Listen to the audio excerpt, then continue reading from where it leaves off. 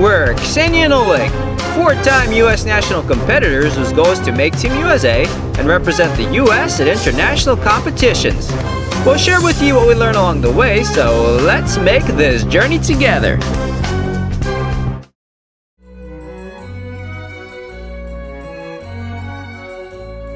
The Gateway Arch is a 630-foot or 192-meter monument in St. Louis in the U.S. state of Missouri. The arch sits at the site of St. Louis's founding on the west bank of the Mississippi River. Clad in stainless steel and built in the form of an inverted, weighted, catenary arch, it is the world's tallest arch, the tallest man-made monument in the Western Hemisphere, and Missouri's tallest accessible building. The tram capsule takes you to the observation platform at the top of the arch, from where St. Louis spreads out like a blanket. Built as a monument to the westward expansion of the United States, it is a centerpiece of the Jefferson National Expansion Memorial and has become an internationally famous symbol of St. Louis. Inside the Visitor Center, you can learn the history of the arch, as well as try on Park Service uniforms.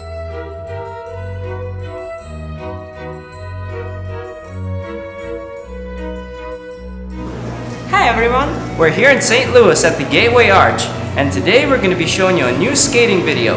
What are we showing them today, Kseniya? We will show you how to do a Canasta Tango. Alright, let's do it!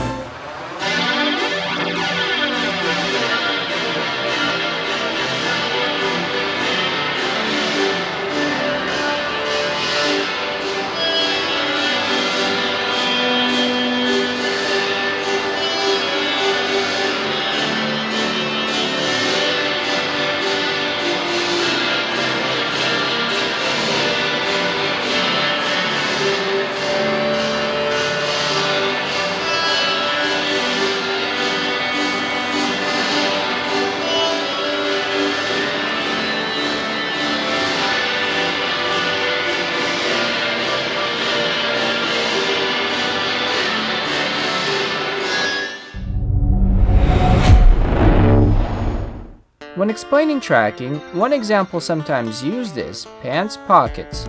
When you are in the reverse Killian hold, one partner stands in front of the other partner's pant pocket. When you stroke to the left in the reverse Killian hold, the lady is behind the man's back pocket.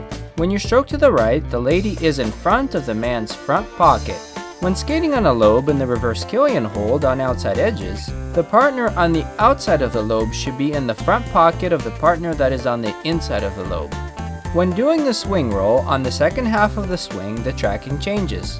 The partner on the outside switches from being in the front pocket to being in the back pocket. While both partners are responsible for tracking, the man is expected to lead the dance in ice dancing. Avoid forming a large gap between partners. Maintain a strong hold and skate through your hips. Finish your extensions. Hold your free foot to a point for the full duration of the required beats. Bring your free foot in on the and count. 1 and 2 and 3 and 4. The and count is the time in between beats. When you chasse, make sure you bring your feet together, don't step in front. Turn out your toes by turning your free foot out from your hip. Keep the toes pointed even as you bring the free foot in. Don't walk the progressives. Skate them by pressing your knees and ankles and push. Don't lock the knees. Skate through your hips. Don't skate through your shoulders. When doing the swing rolls, don't raise your free foot too high. Instead, hit a point and hold it there. Don't let your upper body rock back and forth. It should be as still as if you're sitting at a table. Skate on strong edges and lobes. Don't flatten or hook them. If you overskate a lobe, you will mess up your next lobe. Maintain soft action in the knees and ankles.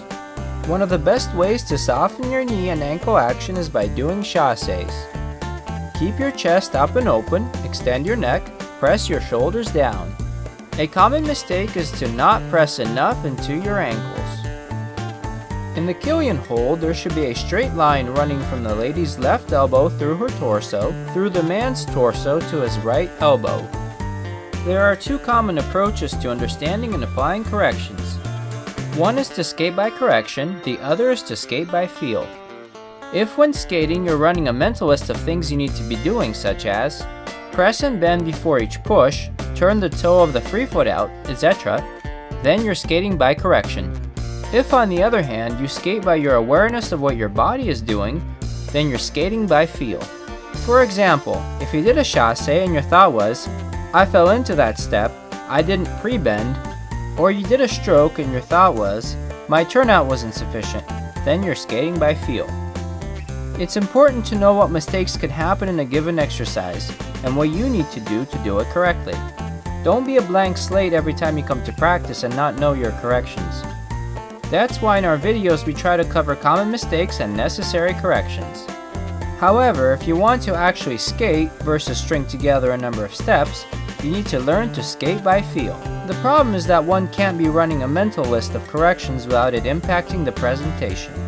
Another mistake to avoid is overanalyzing. If you're peppering your coach with questions, you're probably overanalyzing. You will learn faster by doing an exercise than by trying to understand it by looking or asking. This is mostly a problem for skaters who started as teens or later. Children don't have the analytical capacity of teens or adults, so rely mostly on feel.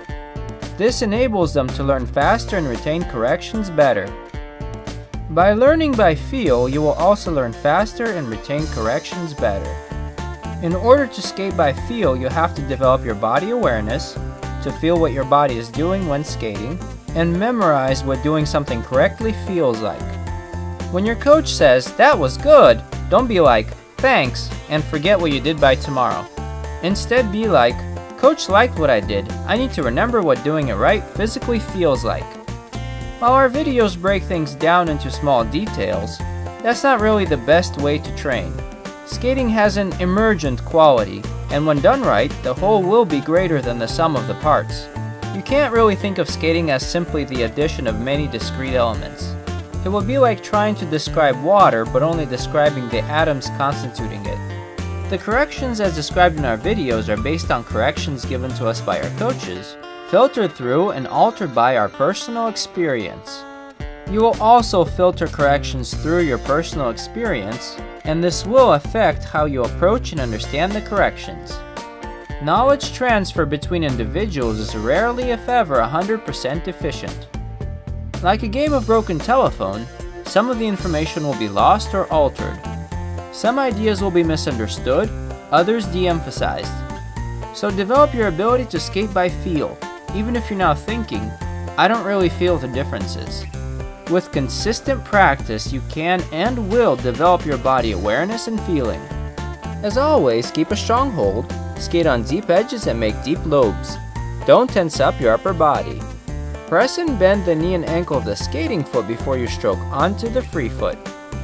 Keep your body weight over your skating foot, this will increase your strength of push. Turn out your free foot so the toe doesn't point down, don't toe push. Keep your shoulder blades down and back and extend your neck, but don't be stiff. Skate through your hips. Work on your basics a lot. Crossovers, edges, and turns are the core of your skating ability. And finally, don't look down. The ice isn't going anywhere. One of the difficulties in making these corrections while skating is having to correct multiple things simultaneously. But if you apply yourself, practice consistently, push your limits, resist fear and self-doubt, and work hard, your skating will improve significantly. Hey guys, we really hope you enjoyed the video. If you did, hit the like button and click on the subscribe to subscribe for more videos. Alright, see you next time.